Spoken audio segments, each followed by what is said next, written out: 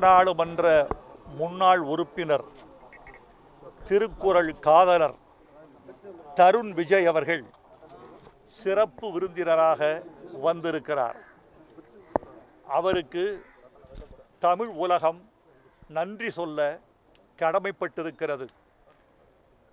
காவிரி கரையில் இருந்த திருவள்ளுவர் சிலையை கங்கை கரையில் கொண்டு சென்று சேர்த்த பெருமை தருண் விஜய் அவர்களுக்கு உண்டு. எல்லா மாநில முதலமைச்சர்களிடமும் திருக்குறளின் ஆங்கில மொழிபெயர்ப்பை தந்து இது இந்தியாவின் ஞான நூல் என்று அறிமுகப்படுத்தியவர் தருண் விஜய் அவர்கள். அவர் இந்த விழாவிற்கு வந்ததை நான் பெருமையாகவும் பெருமிதமாகவும் கருதுகிறேன். திருக்குறள் என்பது தமிழில் எழுதப்பட்ட மற்றும் ஒரு இலக்கியம் அல்ல. திருக்குறள் என்பது சொற்களால் செய்யப்பட்டதல்ல. திருக்குறள் என்பது ஞானத்தால் செய்யப்பட்டது. தமிழர்களின் அறிவின் அடையாளமாக திகழ்வது. திருக்குறள் காலம் கடந்து நிலைப்பதற்கு காரணம் அதற்கு நிகழ்கால தன்மை இருக்கிறது என்பதற்காகத்தான்.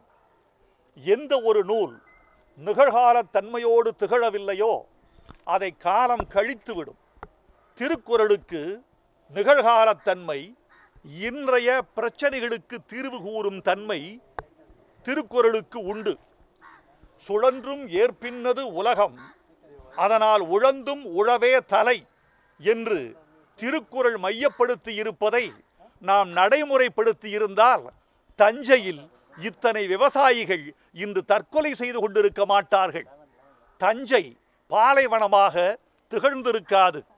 உழந்தும் உழவே தலை, உழுவார் உலகத்தார்க்கு ஆணி என்று சொன்னது வெறும் சொல்லல்ல, தொலைநோக்கு பார்வை, தீர்க்க தரிசனம். எனவே நிகழ்கால பிரச்சனைகளுக்கும் கூட தீர்வு திருக்குறளில் திகழ்கிறது.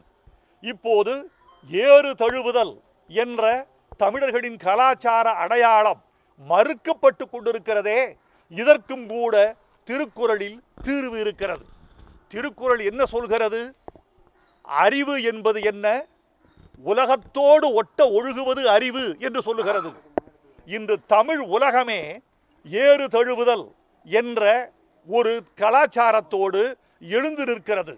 இளைஞர்கள், மாணவர்கள் அறிவுலகம், ஆட்சி உலகம், அரசியல் உலகம், பெண்கள் உலகம், தொழில் உலகம், எல்லா உலகங்களும் உலகத்தோடு ஒட்ட ஒழுக ஏறுதழுவுதல் வேண்டும் என்ற கருத்தை முன்வைக்கிறது. உலகத்தோடு ஒட்ட ஒழுகார் பலகற்றும் கல்லார் அறிவிலாதார் என்பது திருக்குறள். ஏறுதழுவுதலை சட்டப்படி ஆக்க வேண்டும் என்பதற்கான தீர்வு திருக்குறளில் இருக்கிறது. எனவே திருக்குறளை நாம் சரியாக கற்று பேணினால், அதை கடைப்பிடித்தால் நிகழ்கால பிரச்சனைகளில் இருந்து நாம் விடுபட முடியும். திருக்குறள் என்பது வெறும் வழிபாட்டு நூல் அல்ல. திருக்குறள் என்பது வெறும் பூஜை நூல் அல்ல. திருக்குறள் என்பது எல்லோரும் தொட்டு கும்பிட்டு விலகிவிடக்கூடிய நூல் அல்ல. திருக்குறள் என்பது வழிபாட்டு நூலாக அல்லாமல் தமிழர்களின் வாழ்வியல் நூலாக திகழ்கிற காலம்தான் தமிழர்களின் பொற்காலம். அந்த பொற்காலத்தை நோக்கி நாம் நடைபோடுவோம். அதற்கான உறுதிமொழியை இந்த திருவள்ளுவர் திருநாளில் எடுப்போம். இப்போது என் அருமை நண்பர் தருண் விஜய் அவர்கள் will say few words. Respected Vairamuthu ji avargal, he is my source of inspiration and he has taught me to understand the correct message of Tirukural. Tirukural is not just Tamil Nadu. Tirukural is the cultural constitution of India. Good. You cannot conceive India without Ganga and Kaveri. You cannot conceive India without Thiruvalluvar and Tirukural. They are the soul of India. And it is that cultural constitution which should be taught to every single member of parliament, every single member of the legislative assemblies of the country and every single college of India. If you want to save India, if you want to understand India, if you want to have the glory of India.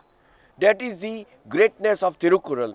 We are working that Thirukkural must be prescribed in the textbooks, and also at the higher level in UGC there should be a Thirukkural chair in the Central University in India. I have spoken to the HRD Minister Shri Prakash Javadekar, and he has given me a very positive response. So with that, I congratulate Vairamuthu ji, who has taken this work, and when this happens, I will invite him to inaugurate Thirukkural chair in the Central University. Thank you. I am here to assure all my friends in Tamil Nadu that we will live and die for Jallikattu. Jallikattu is our soul. You cannot dictate how to celebrate Holi and Diwali, or how to celebrate Christmas and Eid. Jallikattu, how can you dictate? Because it's a 1,000-year-old festival, and you have a Indus Valley civilization seal on Jallikattu. Good. Can you decide that this should be the way to celebrate Jallikattu, which is 5,000-year-old? Nobody can decide it, and it is very unfortunate that Supreme Court has not understood the feelings of Jallikattu and the feelings of the Tamil people. Jallikattu is not a Tamil festival, it is an Indian festival, it is a national festival. Good. What is the BJP stand on it, sir? BJP stand is that we support Jallikattu, and we will see. I have supported ordinance on Jallikattu, and we think that the government is seized of the matter. There are certain issues that can we surpass Supreme Court, and will that be good for the Jallikattu? Let us have it with grace, let us have it with calmness, and let us have it Jallikattu 100%. We want a positive result. We want a positive result, and we will again write to Honorable Prime Minister and Government that Jallikattu must happen. Without Jallikattu, you cannot conceive Tamil Nadu. Sir, there is a debate in... Sir, I don't think that there is a debate, there is a unanimity. We stand unanimously for Jallikattu. Last year, Prakash Javadekar ji had issued the government orders, but the Supreme Court struck it. So that is the stand of us. We are for Jallikattu, and we will do everything possible that Jallikattu happens. We are with the people. People are supreme in a democracy. Good. Nandri, Okay, all the way. Pongal Valtikal, Thiruvalluvar Day, Valtikal.